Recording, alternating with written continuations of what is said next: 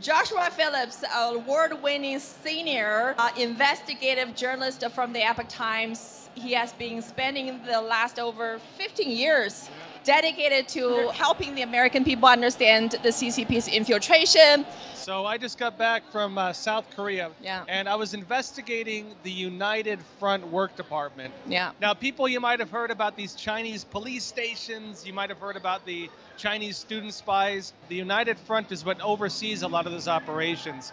And the way it works, basically, through the capture of the civil society. The CCP, they want to capture the academics, the journalists, the politicians, the influencers of society. And the theory is that if the CCP can seize the civil society, the CCP seizes that society from the current government. And they use this system to create vassal states.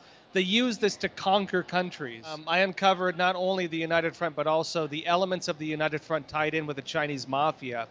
The triads, really influential in New York. They do a lot of the human trafficking, the drug trafficking, and they also do the liaison work with government officials.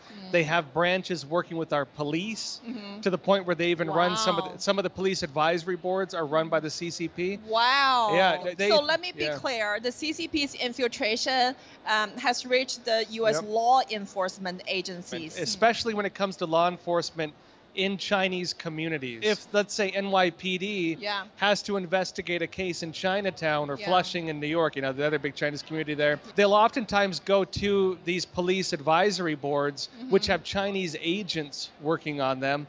And the Chinese agents will be like, no, don't go after those guys. They'll give them false information, and they'll use that to protect their own operation.